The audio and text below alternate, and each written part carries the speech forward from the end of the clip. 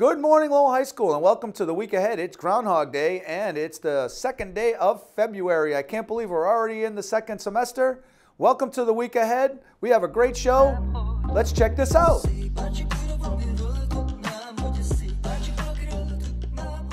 At LHS, we have some great courses that you should be considering as you consider selecting your classes for next year. One of the courses includes a pathway, which is a group of courses that connect to each other that will provide you with some certificates, credentials, real-world experience, and classroom experience that could help you to select a career, prepare for a job, or just to learn some transferable skills that you could apply anywhere. The pathway application is on the LHS website. After you hear from our students, you're going to want to apply for a pathway, so consider it. There's also a pathway showcase this Monday during all lunches in the freshman cafeteria. You'll be able to talk to students live, so the students you see in the video today, you'll also be able to meet them and ask them questions about their selection of pathways. I hope you're able to attend. We have a great group of students here today that are going to talk to you about different pathways that you can consider from the student perspective. They're going to introduce themselves, and then they're going to talk about their pathways. Hi, my name is Joseph Bass. I'm a senior, and I'm in EOS. I'm in the culinary arts pathway, and we offer a lot from the freshman grade to senior. So the course is very fun and hands-on. Like I said, when you come in, there's a lot to learn. We teach you the proper technique to cook. We teach you how to cook. We teach you customer service, safety hazards when it comes to food. We provide a lot you can use out of school that you can use to get actual jobs. And it's very fun. We cook for teachers, we sell the food, we also try new food, we do a lot of experimenting, and it's very inclusive, so everyone can really get involved into the pathway, and there's a lot of space for everyone, and there's a lot of new things you can learn. Hi, I'm John, and I'm in the environmental science pathway. The environmental science pathway is great if you're interested in things like geology, meteorology, oceanography, if you want a career in any of those. It also has some pretty good electives. You can take chemistry, and that's involved with UMass Lowell, so every now and again you go to UMass Lowell, do a couple of experiments in their labs, very high-tech, very cool. And another class, environmental studies, I recently took last semester. Environmental studies is a great course if you like hands-on learning. The teacher, Dr. Goodhue, she's pretty good about like applying things in the classroom to like the outside world. So pretty frequently, like you'll go outside, do experiments like on trees, checking temperatures, like studying global warming, things like that. So that's pretty cool.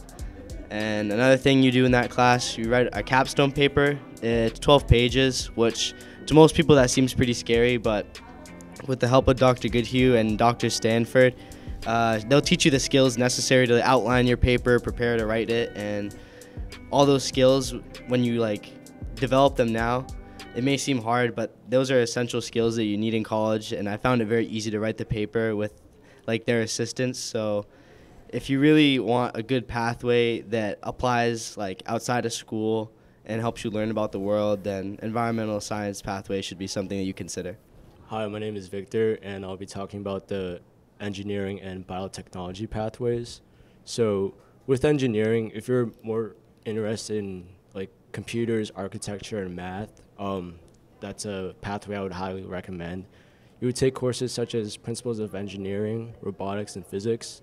And if you have a more stronger interest in the medical field, I would take the biotechnology pathway, which has courses such as biology, anatomy, and environmental studies, which is something that John just mentioned. And with the courses you take, most of them are DE or AP, so you would be able to transfer your credits to any like college that you're interested in. And even if you don't take those DE classes, the honors classes would be able to give you a good foundation when you're going into college. Hello, my name is Ciara Che. I'm a senior at Lowell High. I'm in B House, and I am a part of the business pathway. Over the past 3 years, for me at Lowell High, I have taken a different range of business classes. I have taken entrepreneurship, accounting, marketing, personal finance, and retail marketing. I was able to use the background knowledge from all my business classes to use it in retail marketing while working in the 1826 school store. And as for personal financing, it's really good because I'm able to use it in the real world. It allows me to be able to know how to budget and spend my money and save my money wisely, so I'm able to utilize it for my future self. Hi, my name is Mercy Moneki. I'm a senior. I'm in E-House, and we're going to be talking about the education pathway.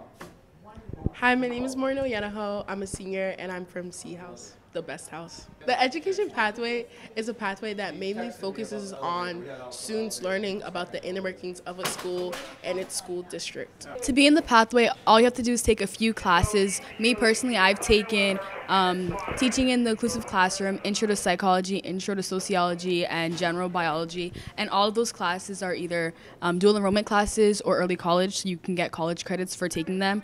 And I want to highlight teaching in the inclusive classroom.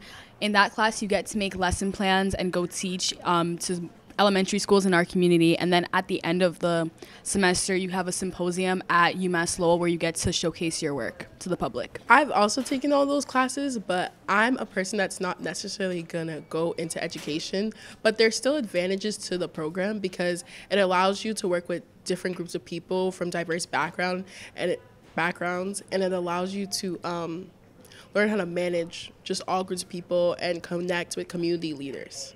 And if you would like more information about the pathway, you can talk to Ms. Bauer in room 128. Thank you. Many of you already know this, but we have a huge fan base for the week ahead.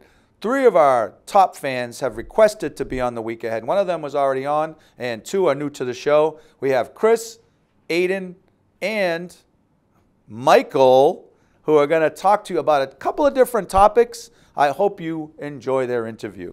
My name is Christopher Garcia. I'm in D House. I'm Michael Bailey in D House. I'm Aiden. I'm in C House. Chris, what do you like about Lowell High? Because it's fun, it's cool. I meet new friends. And Michael, who's your favorite teacher? Mr. Dugan. Why do you like Mr. Dugan? Because he's always he gives me fun things. He makes learning fun? Yeah.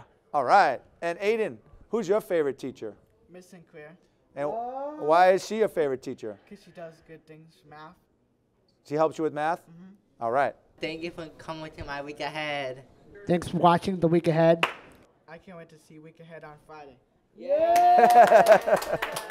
This week we're back with trivia. Let's see what our students have to say about random questions that I came up with last night. Here we go. Are you ready? What is the largest country in the world? Russia. That's 1. Which is the largest country in the world? Asia? Is Asia a country? Asia? What is the largest country in the world? Damn, if I get this one wrong, I'm gonna be upset. Europe, Asia, no, Asia. We're going to try this again. Asia's a continent. What is the largest country in the world? Oh, I'm gonna look so dumb on the week ahead. Russia. That is correct. I don't know either. China? Russia? Okay. M&M Fruit Chews would eventually become what popular candy? M&M Fruit Chews. M&M Fruit Chews would eventually become what popular candy that we eat today? Well, you don't eat it, but Starburst. M&M's Fruit Chews. M&M's Fruit Chews would eventually become what popular candy? That is correct. M&M's Fruit Chews would eventually become what popular candy? M&M Fruit Chews turned into a different candy. What is it? Yes, Starburst. That is correct. You guys are good. What is the first animal to ever be cloned? You know, I've seen some that were doing things with like the cyber tiger from back in the days, like the saber-tooth tiger. Is it that one? It is a sheep. What was the first animal ever to be cloned? That's correct. I don't know how you know that, but that's amazing. Okay.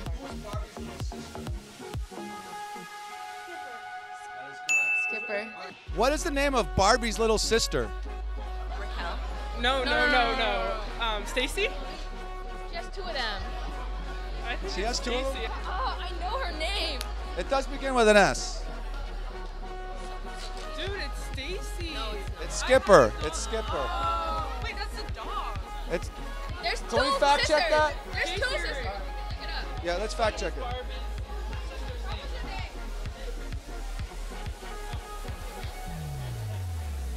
Skipper, Stacy, and Chelsea. Stacy is correct. Judges. And I'm bad like the Barbie. I'm a doll, but I still wanna party. Well, that does it for this week's edition of The Week Ahead. We want to thank you for joining, and we'll see you next time on The Week Ahead. Have a great day and a great weekend, everybody.